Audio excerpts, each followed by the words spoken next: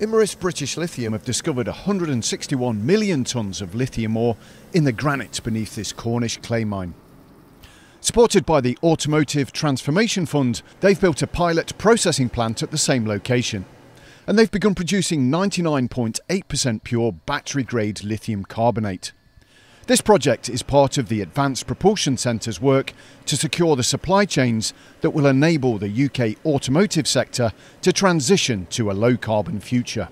The UK and Europe doesn't have any domestic source of lithium. So at the moment they're completely reliant on producers like Australia sending their concentrate through to China and refining it and then sending us out concentrate. And of course the Chinese want to sell us electric vehicles, not lithium.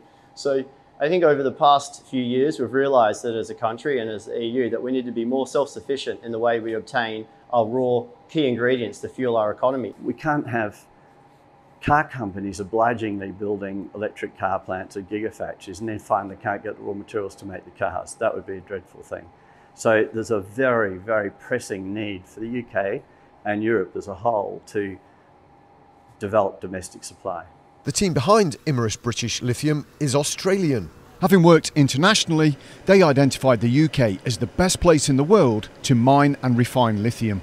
Rather than look for lithium, which is a daunting task, lithium occurs all around the world, we decided to look where was the best jurisdiction in order to develop a quarry and processing plant. And we came across the UK. It has a number of advantages. It has a rule of law, it has certainty of title, and it also has very high ESG standards.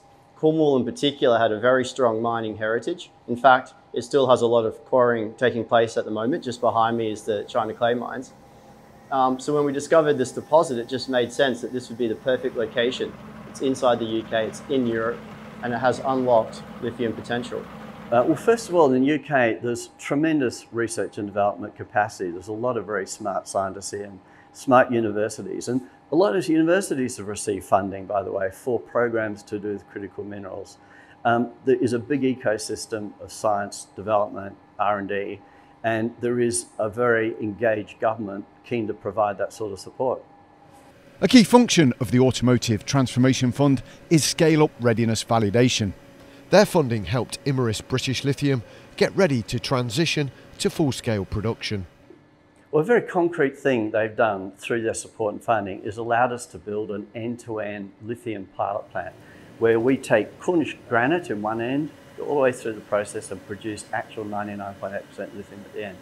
And this physical manifestation of the process is very important for ongoing process development, training of staff, but also being able to show it to people. I contrast this with the usual approach where a company might do laboratory test work in another country and a bit in another country.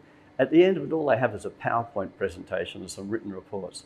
We're having this big physical thing that's actually doing the duty, works in so many levels, social, political, and technical. We had what we felt was a credible technology, but it still carried a fair degree of risk. This is new technology. Mining lithium in Europe is a new concept. So commercial backers are a bit wary to enter into something so early stage. Yet we knew the technology had promise. So that's where the ATF steps in and they provide a bridge to de-risk the technology to a point where commercial backers can come in and take it forward. And that's indeed what has happened. The scale-up readiness validation and working pilot plant gave the international mining and chemicals conglomerate Imerys the confidence to invest in British Lithium. Imerys are a conservative and well-run company. So they did a very detailed due diligence on what we're doing. They looked at our pilot plant, went through it, and they concluded this really is a goer. And so they've invested heavily in British Lithium as a result of that. We're now in partnership, racing toward full-scale development.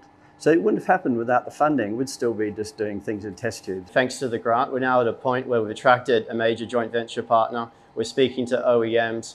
We're about to submit our pre-planning application to the Cornwall Council. So we have a very clear path ahead of us in order to enter production. I think it's all down to the initial support given by the ATF. As well as financial support, the Automotive Transformation Fund has facilitated introductions to important government and industry stakeholders. Other than just funding, the ATF provides a very vital role in cross-pollinating or joint-up thinking between government departments. They're very involved in science and technology and R&D with energy, on energy security and supply, and with the car industry on battery development. So they're across the whole industry value chain, and they bring all those parts together and allow us to cross-pollinate, if you like, with those other parts. By supporting Imerys British Lithium, the Automotive Transformation Fund has facilitated a critical element in the UK's electric vehicle supply chain. A lot of the economics of it are about the battery. It's about half the weight and half the cost of the electric vehicle. And under the rules of origin, for export to our biggest car market, which is Europe, 70% of that battery has to be made in the UK.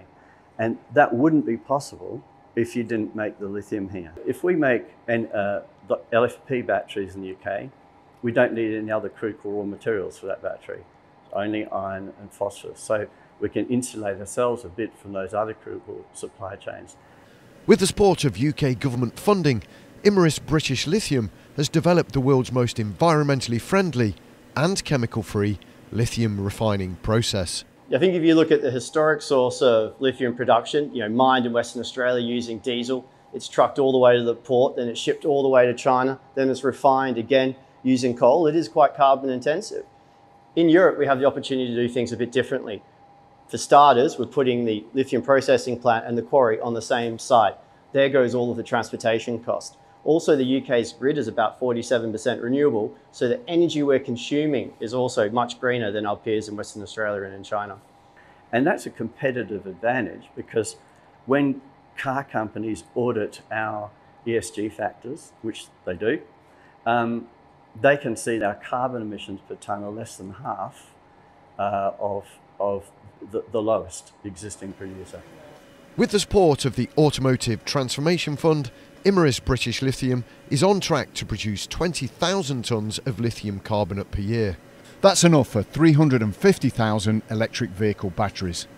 To find out more about how the Automotive Transformation Fund and the Advanced Propulsion Centre are making the UK one of the best places in the world to invest in low-carbon transportation manufacturing, visit apcuk.co.uk.